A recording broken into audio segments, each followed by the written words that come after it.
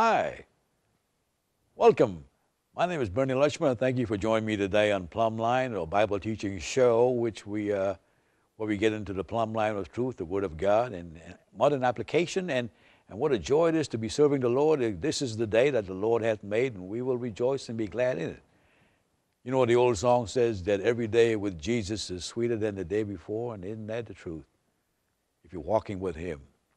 So, if you remember our last program, we started a three-part series on the Lord's Prayer from the Jewish perspective, as given to us by the Jewish rabbi Jesus, prophet, priest, and king. And we're looking at it phrase by phrase, and we're comparing it to the actual prayer that came out of the Amidah, which is the Jewish prayer, which is still prayed today in the synagogues. And we're comparing it to what the words that Jesus gave us. What Jesus was doing here with the simple words of the Lord's Prayer is not giving us something we should repeat every Sunday or 5 times if we go to confession and we get this as a penance. What He's showing us here is the example how we should be praying, and the beautiful contrast with the actual Amidah. But what Jesus has actually done here also is given us the starting point for some really powerful prayer intercession, using your knowledge, guided by wisdom, given to you by the Holy Spirit, to pull out of the Scriptures, to extract that meat, that juicy meat that's in the Psalms, in the Gospel, even in the Old Testament, which is rich with prophecy, and then to pray that back to the Lord, by jumping off the Lord's Prayer, which is the example. It is not the prayer itself that we're supposed to run with. It's the example we're supposed to use, phrase by phrase, comparing it with the Amidah. Before we do that, I want to tell you a story about Handel's Messiah. You know, George Handel, I think his name George. Anyway, Handel's Messiah is really popular around Christmas time and Easter. And it's an amazing piece of music written by a man of God. And, you know, every time we get to the part where the Hallelujah chorus, we all stand up in church or wherever we are. You've seen the video. It's pretty popular on YouTube. It's millions of hits. It's a flash mob in a mall in somewhere upstate New York. And the choir is all dressed like the shoppers, you know, sweaters and sweatpants and stuff. And then on cue with the choir director, they all stand up. And they all start a Hallelujah chorus from different parts, from the food court, from the back of the food court, in front of the Gap or something like that. And they do the Hallelujah chorus, and people are just loving it. So check that out on YouTube sometime. And but there's a wonderful story behind the Hallelujah chorus, not just why people stand up to it, for it, and to it. In fact, let's talk about the standing up part first. That actually came out of a tradition started by King George II, I think it was. King George II. The first time Handel played the Messiah in London, King George was asleep. When they hit the Hallelujah chorus, it was so forceful and powerful, Hallelujah, and the orchestra and it just boomed out with the music, should we say, powerfully, that he jumped out of his seat. And whenever the king jumps up and stands up, everybody else does. That started the tradition of standing during the Hallelujah chorus.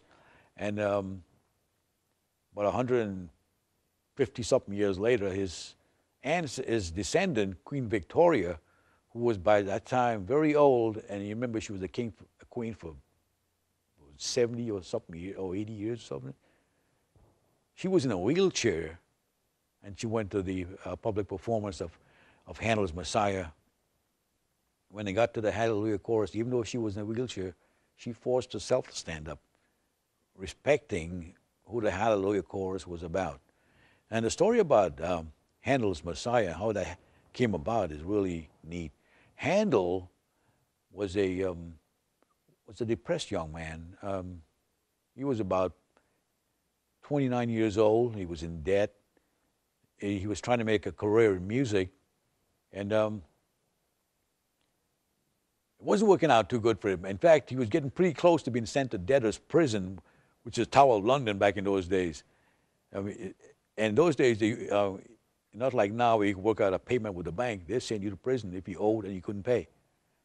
So he was depressed, and one time, a friend of his, Charles Jennings, came by and tried to inspire him to keep writing music. And he gave him 73 verses from the Bible. 73 verses from the Bible. There were 42 verses from the Old Testament and 31 from the New Testament. And these passages were passages from Psalms, Isaiah, and the 31 from the New Testament.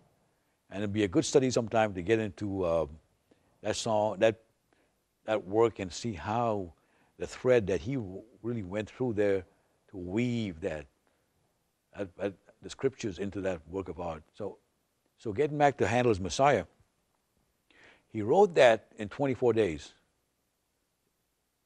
It's an, well, take my word for it, it's amazing. After the 24 days of writing this and studying the 73 verses, he was so powerfully moved. This is what Handel said. Now remember, one thing I forgot to mention was while he was writing this over 24 days, he hardly ate. He was fasting and working and writing this and studying those 73 verses and what it meant and what Jesus meant. And he was so moved. This is what Handel said. I did think, I did see all of heaven before me and the great God himself. Right after that, he finished the Hallelujah chorus. You think about worship and Handel, and think about how this has affected millions of people. Handel wrote this and released it in 1741. 1741 is a great year for Christianity. In July 1741, Jonathan Edwards had the greatest sermon ever recorded in history, and which has stood the test of time. Sinners in the Hands of an Angry God was preached in July 1741 in Connecticut and began the first Great Awakening. Over in London, Handel's Messiah, the Hallelujah chorus, where after 21 days of almost fasting and praying and writing music, he said he saw heaven open up and he saw God himself in tears. Brings us back to the Lord's Prayer. The Lord's Prayer. Last time we did the phrases, Our Father who art in heaven, hallowed, holy, sanctified is your name, your kingdom come. Your earthly government come here on earth. Your will be done on earth as it is in heaven. So the next phrase we're going to look at, last time we looked at worship and the restoration of God's kingdom. Now we're going to look at requests. Give us this day our daily bread. Give us this day our daily bread. Now, the request, we know what that means. We need food, clothing, shelter. And these days we need transport to get to work. We need to pay our bills. We need to feed our kids and that kind of thing. So, we need the hand of God. We need Jehovah Jireh. We need provision from him. So here's Jesus now. Because he goes on, when he's teaching on the Lord's Prayer as the great Jewish rabbi, he goes on in chapter 6, because you have to take the whole thing in context, and he teaches about provision. Let's see what he's talking about here. In the same chapter, chapter 6, Jesus is talking about people who are worrying about where the next meal is coming from, how am I going to pay this bill? Now, it's easy for a preacher to preach from this and say, Jesus said this, when you have to meet the bills yourself. But friend, if you don't trust him with everything, if you don't give yourself to him, if you don't give him the first fruits of your labor, the things are not going to go well for you. Or if they do, they'll go well for a short time and then not all the time. Here's what Jesus said. Do not be worried about your life as to what you will eat or what you will drink, nor for your body as to what you will put on. Is not life more than food, and the body more than clothing? Remember Esau? Esau sold his birthright, he sold his soul for a bowl of stew. And then afterwards, when he realized what he did, and after Jacob had stolen his birthright, he tried to get it back, and it was too late. Look at the birds of the air, says Jesus in verse 26 of chapter 6 of the Sermon on the Mount. Look at the birds of the air, that they do not sow, nor reap, nor gather in barns, like you and I, like our farmers, who feed the world. And yet our Heavenly Father, your Heavenly Father, feeds them. Are you not worth much more than they?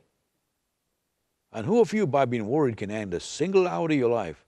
And why are you worried about clothing? Observe how the lilies of the field grow. They do not toil, nor do they spin. But yet I say to you, not even Solomon, in all his glory, clothed himself like one of these.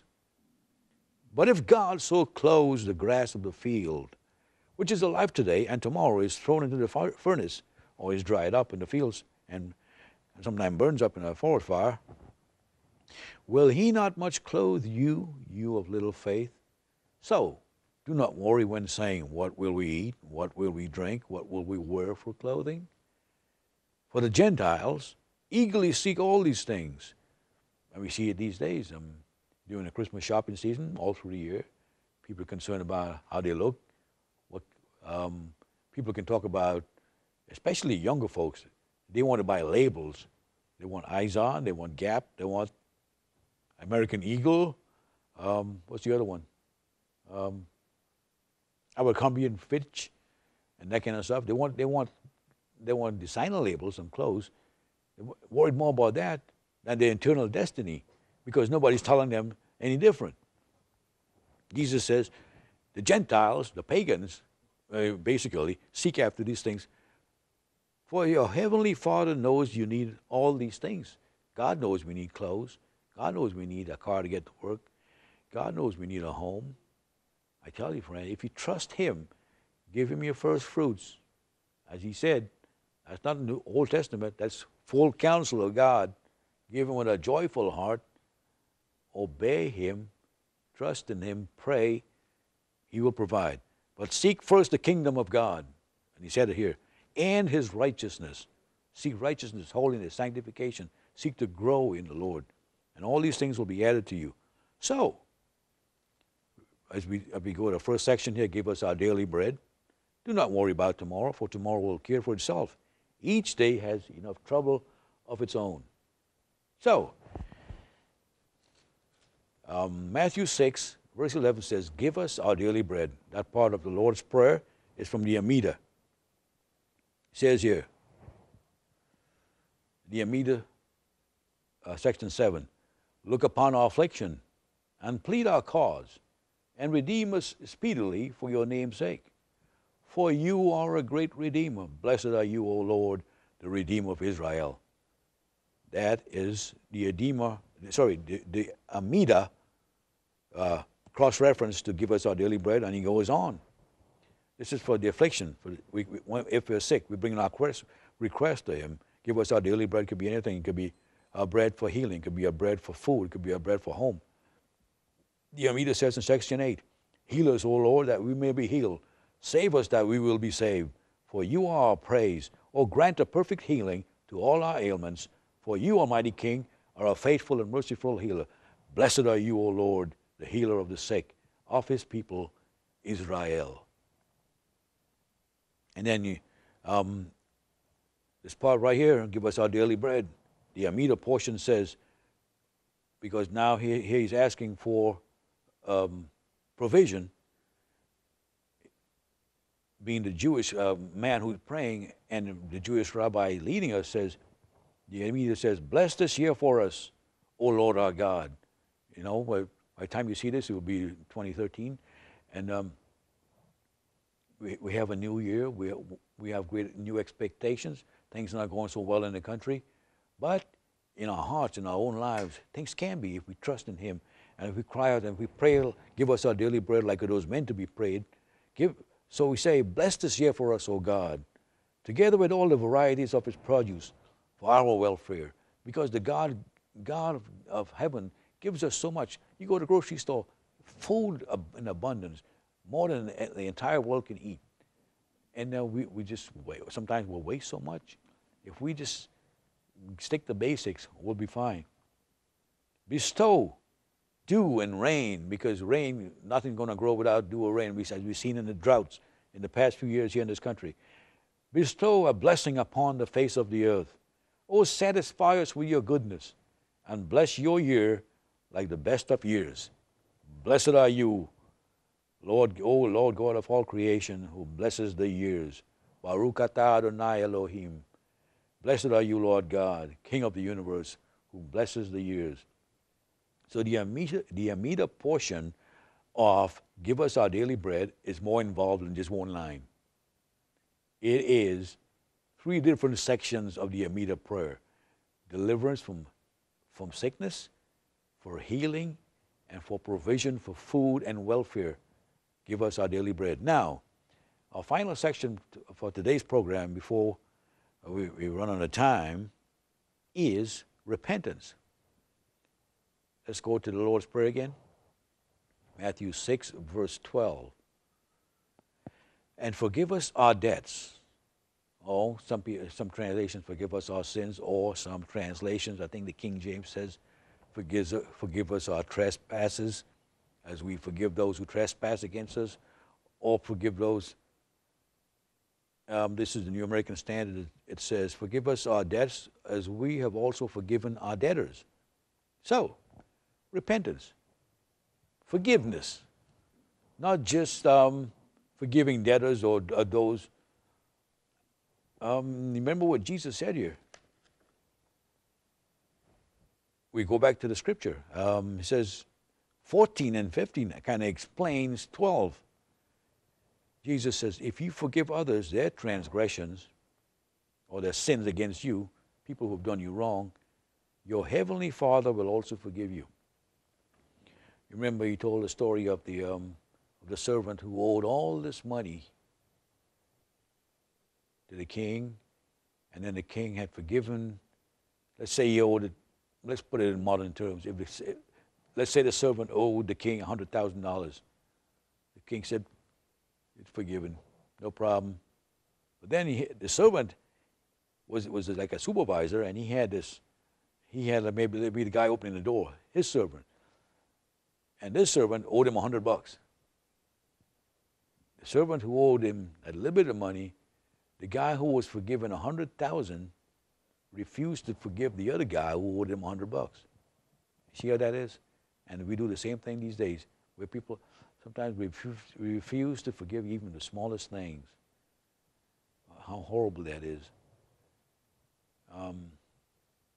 Jesus is saying, if you don't forgive the man or the woman or the person or the loved one or the child or even the boss, who's the mean boss, who's against you, who hates you because you're a Christian, or who's picking on you, or who hates you because you're not working hard enough. I mean, let's get real here, because all kinds of any kind of reason why someone don't like you or doesn't like you. Let's say these people are mean for no reason.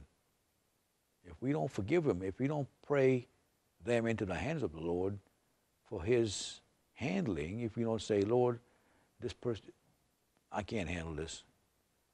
I don't have the capacity to forgive that person for what he or she has done for me. But I want to. You have to want to forgive that person. And if you don't know how to, if you go to him, it will work out. Because I've had situations like that before, and I just prayed it diligently into the hands of the Lord, and then that person would, after a year or so, came around and started asking me to pray for her and her family. So, God will work it out. You just go to Him if you don't know how. This is what it's all about. I have a friend, a good friend. Her supervisor was retiring last year, and very mean person, not a Christian, But this my friend of mine, who was a solid woman of God and had an evangelizing spirit, wanted to see that person saved, as we all do. We want to see the lost saved.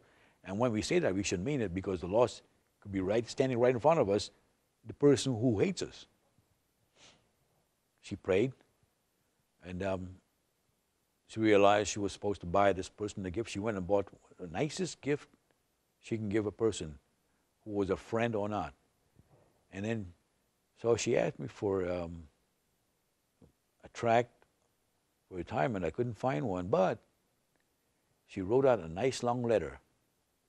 I think it was a multi-page letter on the gospel and how to be saved and what it means, what a relationship with Christ means. And you know, when she gave it to that person, it had a big effect on her. She did her part. She forgave others who trespassed against her. We don't know if that person's going to be saved. But by handwriting that beautiful long letter, the gospel, what it means and how she got saved and how she hopes that the person receiving this, her mean ex-supervisor, would, well, she didn't call him mean, but would respond to the gospel, to the love of Jesus, who can forgive any sin, who will forgive you if you just ask him. By doing that, she has fulfilled her part of the Lord's Prayer. So, let us see what the Amida says about that. Because as we said, the Lord's Prayer is based on the Amida. Amida, section 4, 5, and 6. This is the English translation of the Jewish prayer, so some has been left out because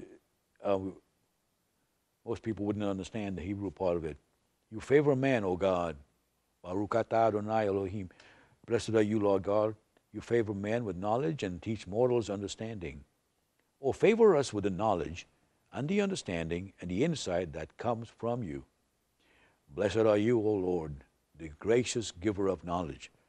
So here, the Amida, Jesus, using the Amida, is telling us that we are to pray for the strength to repent, to ask God to forgive us our sins as we forgive those who forgive us. It works that way. It's a vertical, horizontal thing. We need to have the strength to repent, the will to repent, the want to repent, the desire to repent, the desire to seek forgiveness for our own sins, and then having received that, we give it to others. Especially in the most egregious situations, because I can go on all kinds of stories about this. So we pray for understanding, and we pray for the strength and the forgiveness. And here's the other part of the Amida relating to this, this right here. Bring us back, O our Father, to your instruction. Draw us near, O our King, to your service, and cause us to return to you in perfect repentance. I'll read that again. Bring us back, our Father. We have strayed as a church and a body of Christ in America so far from God, it's uncanny. We have attacks on religion, freedom, and all kinds of things in this country, and the church says nothing. We have abortion going out of control. We have people telling people that you got to pay for abortion pills or else you're going to be fined. Church says nothing except a few.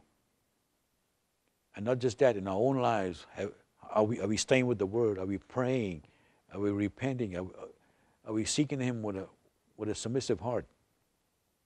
So the prayer of the Amida says, bring us back, O Father, to your instruction, to your Word, to your Spirit. Draw us near, O our King, to your service, and cause us to return to you in perfect repentance. Amen. Blessed are you, O Lord, who delights in repentance. You notice at the end of every phrase, every prayer in the Amida, blessed are you, Lord God, who grants this, who grants knowledge, who grants repentance, who grants forgiveness, who grants healing, who grants food, who grants our welfare, who grants the years.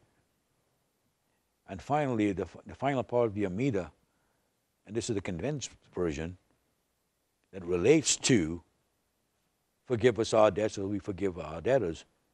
The final part of the Amida, the Jewish prayer, which Jesus used to bring together here, forgive us, our Father, for we have sinned. Pardon us, O our King, for we have transgressed. For you pardon and forgive. Blessed are you, O Lord, who is merciful and always ready to forgive. Ain't that the truth? Blessed are you, Lord God, who is merciful and always ready to forgive.